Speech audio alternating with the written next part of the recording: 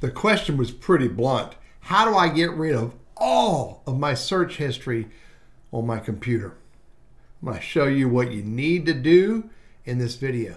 But first of all, don't think it's just on your computer. You need to clear your search history on your cell phones and your tablets and any other device that you use where you're logged in. Let me show you how you do it first. And I'm using a computer and I'm using Chrome, but I'll also show you how to do it in Firefox and Safari.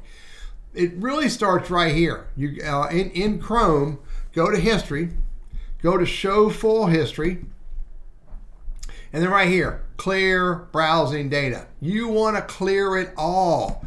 Specifically, you want to make sure that you go to All Time and you want to clear browsing. I'm not going to clear cookies. I'm not going to clear cache. But I'm going to clear browsing history because here's my history right here. Right there it is.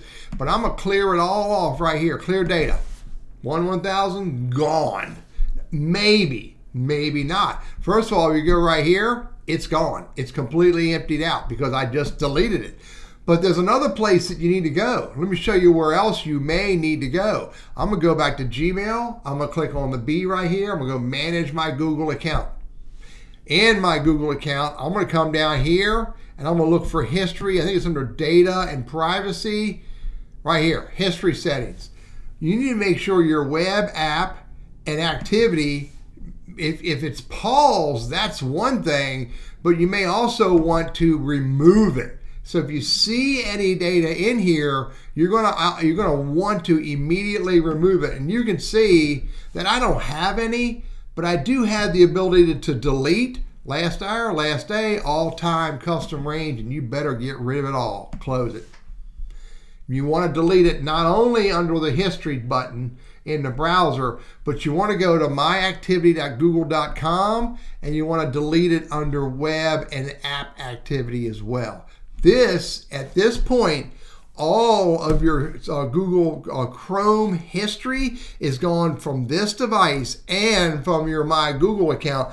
But you still need to go back and look at your other devices and make sure it's deleted from your iPhone, your Android, and your tablets. Now let's go look at Firefox. Go to Firefox.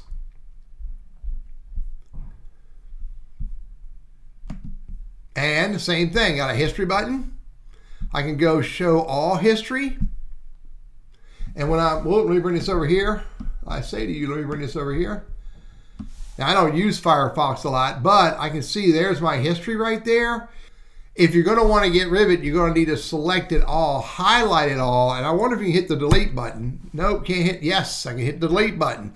Or highlight it all and go to the sprocket right here and hit delete, which is the delete button. And you can get rid of all your history there. Now, Firefox, I don't have the ability to sync that to other computers, so I'm not worried about it being on other devices because of syncing like my Google account will. But again, look at Firefox on all of your devices. Now let's do one more. Let's go look at Safari. Here's Safari. There's history. I can show all history. And I only have one item because again, I don't use it that much at all. But right there is clear history. And when I hit clear history, I can say last hour, today, and yesterday, all history and clear history. Bottom line, if you go delete your web history, delete it from your browser, delete it from any accounts that are connected to your browser, and also look at other browsers. And again, I reiterate the importance, look at your devices and delete your history from there. I'm Teddy, your Google Workspace and Gmail guy. I hope this is helpful for you.